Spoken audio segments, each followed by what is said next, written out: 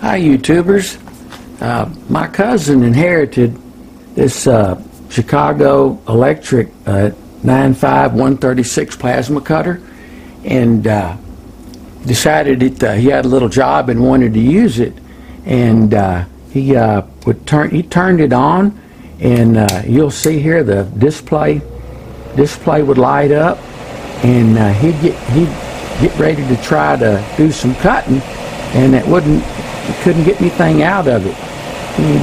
It pulled the trigger, and you could see some stuff would turn on, like on the amp display, and but he couldn't ever get a plasma. So I tinkered with electronics for a while in my life, and he wanted to know if I'd take a look at it. So I said sure. So he brought the thing over, and I've set it up on the workbench, and didn't really think even about putting any air to it.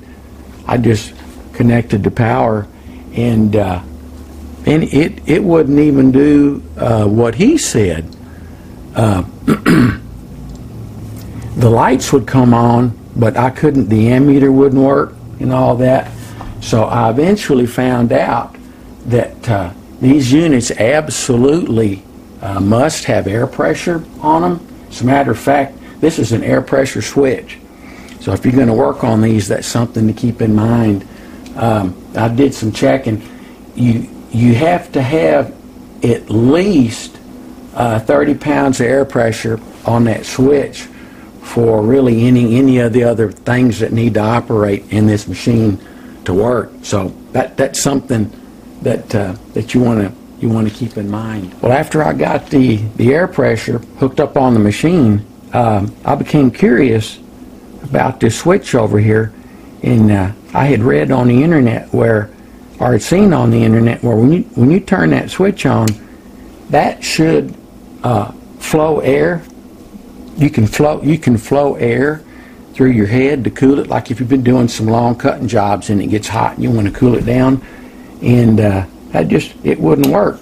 So he had the schematics for it. I started looking over the schematics, and it turns out that right here is the you've got a solenoid valve. Let me see if I can zoom that in a little better. And that solenoid valve, his actually had the coil. I'd had an open circuit in it. Now I was able to take 4 screws out of here, pull that off, get that coil off, and just for the heck of it, I unwound that coil. And interestingly, almost at the exact opposite end of that coil, the wire had actually burned open. You could measure the resistance, and I was getting almost like half a mega ohm, like 500K, and so I knew that wasn't right. So anyhow, I was able to rewind the wires on that coil and put it back together, and powered the thing up, and son of a gun, it worked beautifully. But after I got it working, I thought I would share with you guys just a few things that I learned about it. One of them being that's real critical. You've got to have air on this thing. I'm going to back to zoom out a little more again here. Let's see. What's interesting about this particular machine is that it has what's called a pilot arc, and it uses what's called the blowback starting system. And when I show you this, you're going to realize why having air pressure on this thing is so absolutely important. This is like a retainer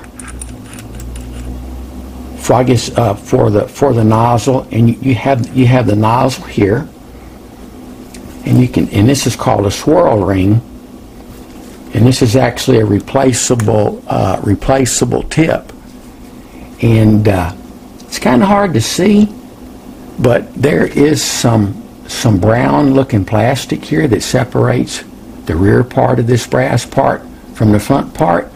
And you can also see, let me zoom in here a little more. There's two spring-loaded little plungers.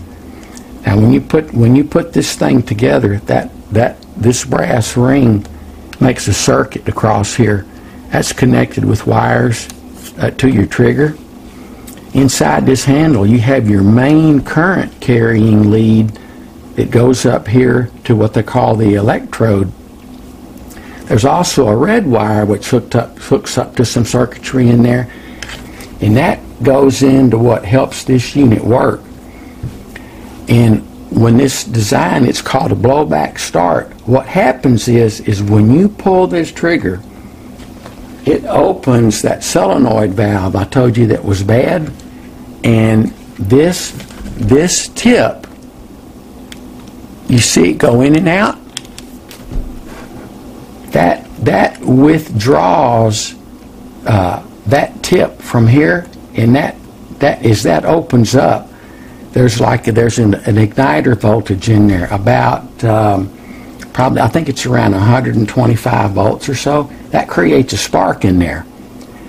That spark is what starts the ionization process in the air. So you can see why it's without air on one of these, I mean, absolutely nothing is going to happen. Interestingly, if you pull the trigger and the arc is not on, you'll measure about 2.2 volts DC. Like if I was to turn it on and just measure the voltage right across here, it's about 2.2 volts. Measuring inside the machine with the machine actually running, there's about 125 volts DC across between the electrode and that nozzle when you've got that little bright blue pilot arc that's coming out of there. Okay, up here more towards the front of the machine, there's like a kind of some coils and inductors in here. So this one's got it's a blue and black wire, you can see, that kind of goes in that tube. Well, that tube goes in the middle of what they call a current sense coil, and in there is a reed switch. If you're not familiar with a reed switch, it's a little glass tube that's got a couple of small switch contacts in it, and a magnet or an electromagnetic current will trip that. The purpose of that is when you pull the trigger on that torch, if this machine does not sense that it's actually generating a fair amount of cutting current, it will turn off the drivers that produce the current, and then you'll hear it will blow air for about 20 seconds after you turn it off. But that's something that maybe if it wasn't working right, you might look for. You may need to pull that reed switch out and check that. So that's one thing I want to show you. Also, it's a little bit hard to see, but up on top here and marked on the schematic, I think they call it FL1. There's a large fuse that sets on top of there, a 50 amp fuse. And of course, that fuse would be something to check. Of course, if that fuse was bad, you're not going to get anything out of there. Probably even when you shorted that out, it's not going to show anything. Okay, so now we're looking down at the top, looking down on the top of the machine. Got your power switch over here. When you pull the trigger and you start to do a cut, I know for sure these two relays, you'll see them energize, and this one will also energize, and I know for sure this relay is what turns that air solenoid on and off. You can actually watch it. You can pull the trigger and then let off, and exactly at the 20-second interval when the air shuts off, you'll see this one cycle. This one is actually controlled by that reed switch that I was telling you about, that the current current sensing switch that's in that current sensing coil. And I've actually verified that. I've operated the machine, and you can definitely see those. Over here, this is your main power supply board. I'm not so sure if you can see that. Let me take a look, and we'll see if you can if we can see where my finger's going. We're off a little bit. I mean, pointed over here a little bit. This is your main power supply. You've got your DC voltage coming out of here. This is 340 volts DC, and that goes down to, it's the board that actually generates the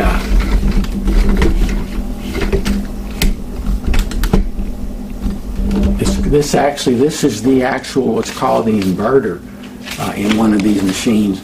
You've got that 340 volts that goes in there, and when that machine is actually operating, it the voltage output on this MT2 and MT1, that will vary from 187 volts AC to, like when you have your front panel set for like 15 amps, to my voltmeter only goes to 750 volts, and it will overload that voltmeter. So I'm guessing that probably around 1,000 volts or so we'll leave that board and go into this transformer right here.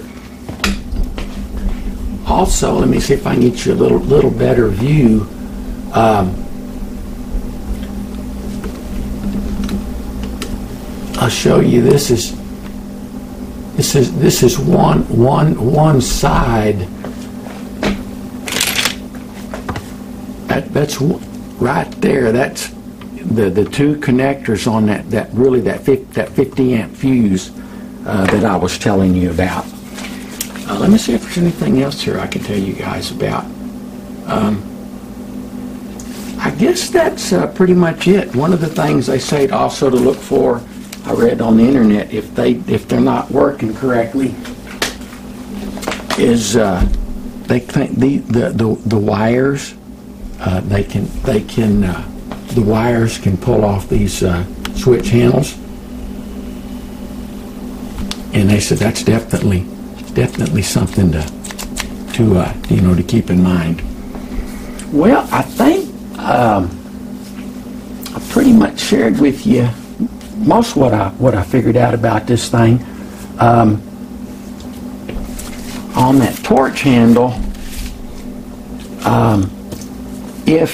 if you take all this apart and you jumper across those two pins and take your voltmeter on there with nothing connected, I was actually measuring about 269 volts open circuit in there, and like I say, that's without that nozzle on there. Now with the machine welding, I went in and put a voltmeter across the actual leads that feed these handles, and with the pilot arc burning, I was getting 125 volts DC. Now I think when the machine actually cuts and you get plasma going, I think I've seen on the back of it they say that I think it'll put out like maybe 90 volts or something like that.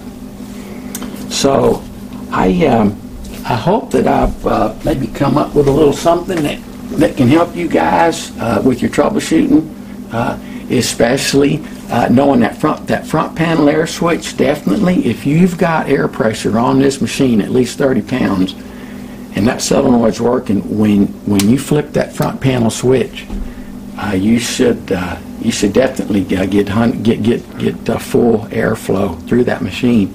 If not, that'd be a good place to start, and I would check that solenoid that we talked about. So, all right, YouTubers, good luck with your troubleshooting. Oh, by the way, this little machine, I was able to I cut brass, stainless steel, aluminum, and regular steel with it. And they think it had about 40 amps of power. It had I had it cranked up about right in the middle and was easily able to cut a 3/8 brass rod. Just take it right off, and then I just messed around and easily trimmed off and rounded some corners on the end of a 7/8 steel bar. And unlike a cutting torch, you don't really have to preheat it. That plasma is so hot, it just starts cutting. So it looks like a pretty nice little machine. All right, well, good luck with your troubleshooting. Bye.